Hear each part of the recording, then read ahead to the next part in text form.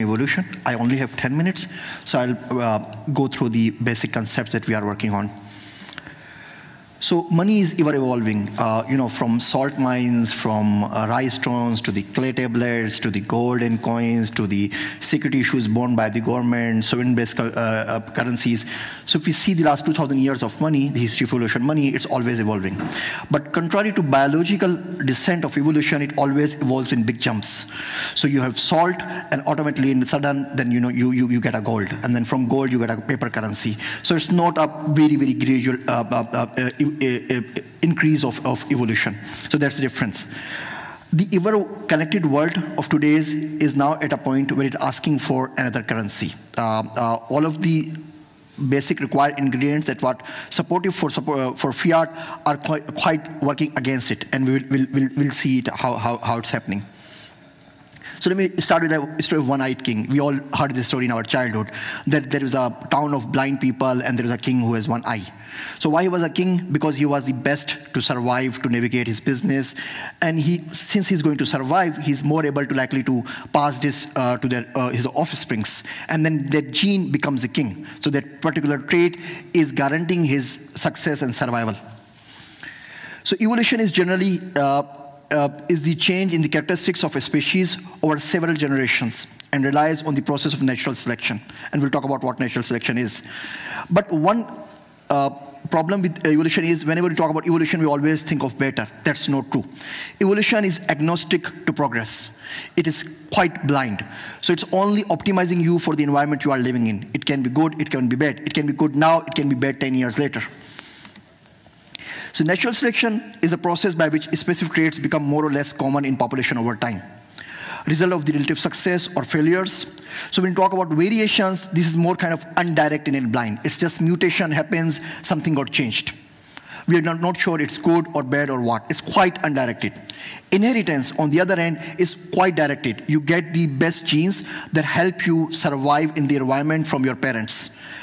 So natural selection is equals to Adam Smith's invisible hand that's directing the direction. Because if you are not getting the good genes, you are not going to survive in the future, and you are going to die off in due time.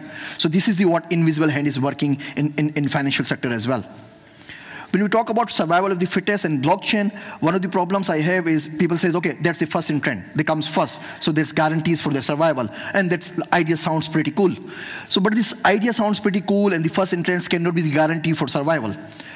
Right now, whenever we talk about cryptocurrencies, the only thing that we consider is the market capitalization. Bitcoin versus Ethereum versus Monero, Dash, and everything else.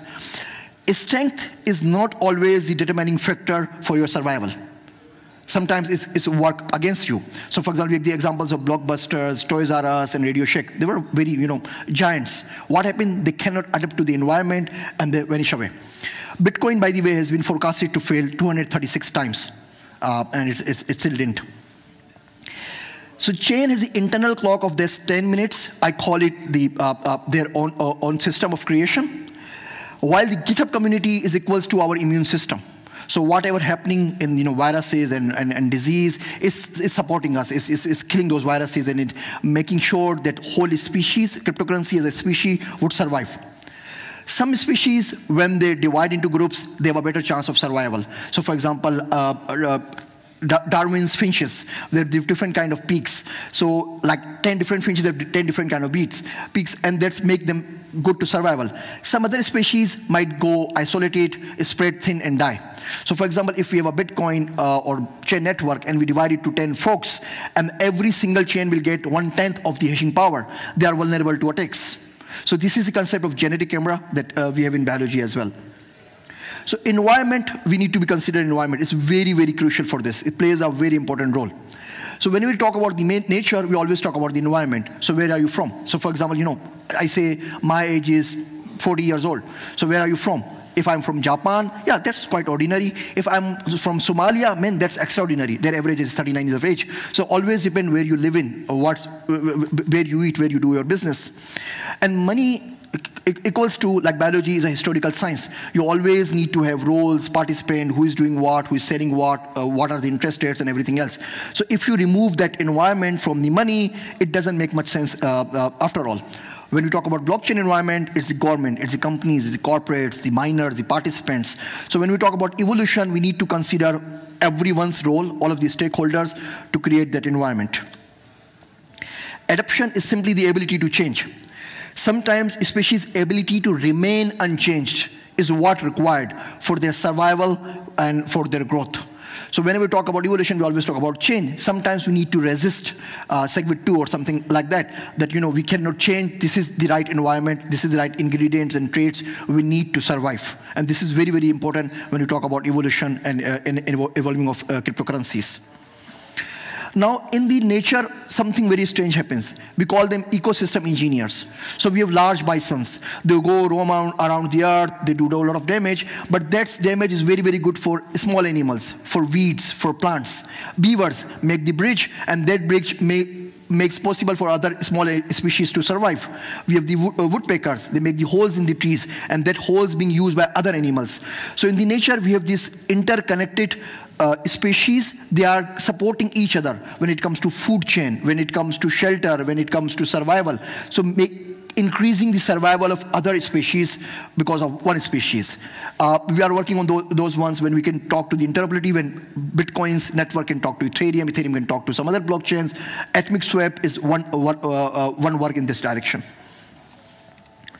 So what are the traits and features, if we talk about the Bitcoin or blockchain DNA, that we like to see in the whole systems? Clearly verifiable, simple, money traits, fungible, portable, divisible, scarce, censorship resistant, one might say, and programmable. Why we need programmability in money? Money so far, historically, is a very, very dumb construct. I give this 500 francs to somebody. Money doesn't know where I'm spending it. I can use it for pornography, for child abuse, for sex trafficking, anything else. Money doesn't know, and it doesn't complain. When you make the money programmable, you can have some kind of set of belief set or some set rules that money would not spend to this particular thing. So if I'm going to spend this money for drug abuse or from sex trafficking, money would complain, call 911, or call the FBI that this guy is spending me somewhere wrong.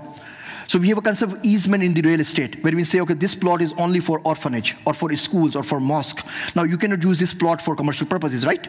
It's for public garden or for municipality.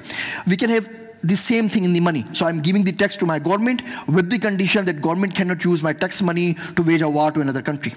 As soon as government decide to do it, money would not go. Money would not transfer. Money would complain by itself. So this is the programmability of money that we are talking about. Decentralized. All of the genes are decentralized as well. So people are replicating and reproducing in Australia, totally different from the people who are replicating in Pakistan or in USA. So they have different kind of traits and DNA systems. So DNA and biological evolution is decentralized as well. Then we need evolving, something need to be changed, need to be adapted.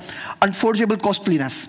That's the cost to mine a coin equals to buying a new one. You have to get all of the hashing powers to corrupt something. We would buy the new coins. Scalable, clearly we need it. Security, privacy, interoperability, and user-friendliness. So these are the few features that we like to see in the next currency or in the existing ones. So there's a chart. This is not by me. This is by somebody else. He compared the gold, fiat, and cryptocurrencies, and clearly the government base went out of favor for all of the DLTs and cryptocurrencies. We need decentralization, and we need a smart to be able to program that currency. We need to talk about extinction as well, and it's very, very important. So when the KT event happened, all of the traits that were good for dinosaurs becomes very, very negative for them. So they were huge, so they need more food and more oxygen and more everything. Because of their strength, they are ruling the world, and nobody can do nothing. When the asteroid hit, and then we all of a sudden got blocked by the ashes, there was less oxygen and less food. And guess what? All of the ingredients that were supportive of dinosaurs, they were ready, they were flourishing them, start working against them, and they got extinct. This is what's happening in fiat as well. And this KT event has already started with the Lehman Brothers bankruptcy and the financial crisis of 2008. So all of the things that were supporting the fiat are kind of working against it. Two primary reasons for extinction: increased competition and change in environment. And we clearly see there is increase in competition, blockchain, domain, and fintech, and the change in environment as well. Average life of fiat currency is 27 years. Mainly we go extinct because of war, because of independence, new country, monetary reforms, and hyperinflation. We have the cases of Venezuela, we have the cases of Zimbabwe, Greece recently, India demonetization note as well. So where we are going with all of those things? So these are what I'm thinking. So number one, we are going towards crypto cartels. So think of a computer program that would block somebody's files and get the money through ransomware. Okay? Now it will use that money to hire programmer, freelancers, to improve its code and go on and on. And we have already seen some of the incidents of something like that. And it will become a very, very big, would be very, very hard to control. Money will come with its own consciousness. So money will have its own belief set. What is good, what is not. Where should I go to spend, where I shouldn't be spending. But the problem now is that researchers are working on what kind of belief set we should give it to the currency. Christianity, Judaism, Islam. What about the general social beliefs? Okay, social belief, then how it's going to evolve? Are they going to learn itself? So I have the money in my pocket and I want to buy a BMW. I go to the car showroom and my money would say, okay, you cannot buy because there are people dying in Yemen and Somalia. So you shouldn't be, buying that extraordinary car. You should go for any other, buy a Ford or something. So I have the money I cannot use because my money would not allow me to use it.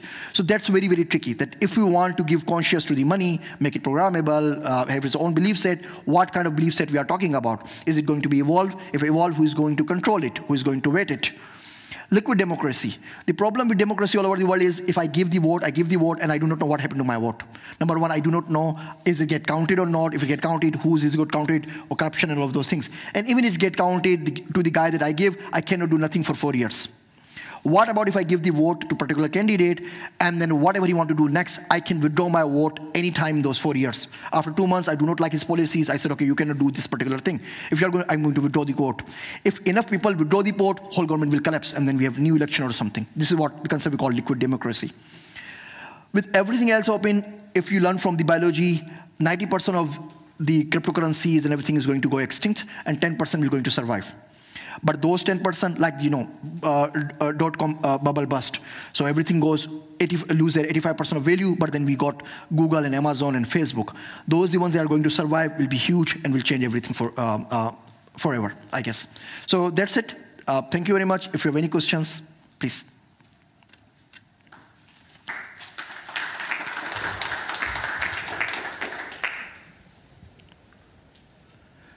Okay, no questions? Thank you very much. Sure. So you suggested programmable money in the sense that it can tell what it's being used to be, what it's used for. I can't seem to at least picture that in my head, that it can tell what it's being used for, because there's two ways around it. One, the private key could also just be handed over, and that's one way of transferring that without any record on a blockchain. And the other is that the address that it's sent to would need to be designated in some way to be affiliated with that type of activity. And so what would determine that to be an acceptable attribution? I guess on some kind of account property attribution, but then that can also be an issue of who gets to say that? Yeah, this is what we're working on. That, for example, we have the AML and KYC laws. So when we transfer the money, we tell them this is going for family, for personal remittance, and whatnot. So we can check, we can tick mark, or we can check particular thing. But again, who is going to verify it? If I'm saying I'm sending this money for orphanage, while in reality this money is for a drug cartel, who would know? But then we have the blacklist and the whitelist and all those sort of things that government currently using in the regular fintech system. Yeah.